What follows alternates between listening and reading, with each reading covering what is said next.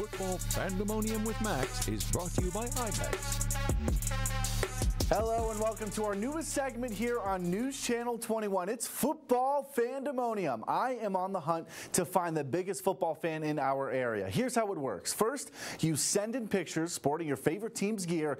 I want to see your passion. I want to see your pride. I want to see how much you care about your team. Two of you will then be featured on our newscast every Friday, and then Central Oregon gets to vote on who they think is the biggest fan. All the weekly winners will then be placed in our playoff bracket in January for the chance to win a big prize and be dubbed the greatest fan in all the land. This week we highlight a couple of Ducks fans and a San Francisco 49ers diehard.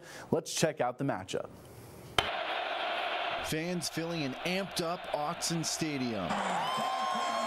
Chants and cheers heard from Eugene to Umatilla. The thrill of opening kickoffs and the passion of postseason celebrations.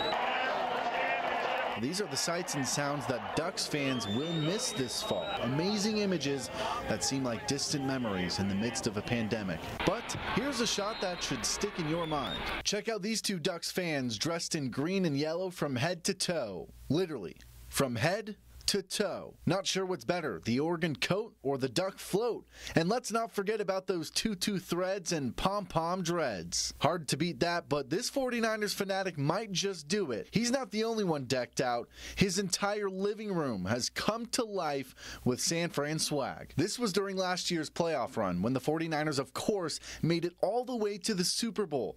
Now, San Francisco couldn't capture the glory then, but maybe this guy can make up for it now. After all, he says he bleeds red and gold till he's dead and cold. So, what's it going to be, Central Oregon? The diehard Ducks fans or the 49ers fanatic?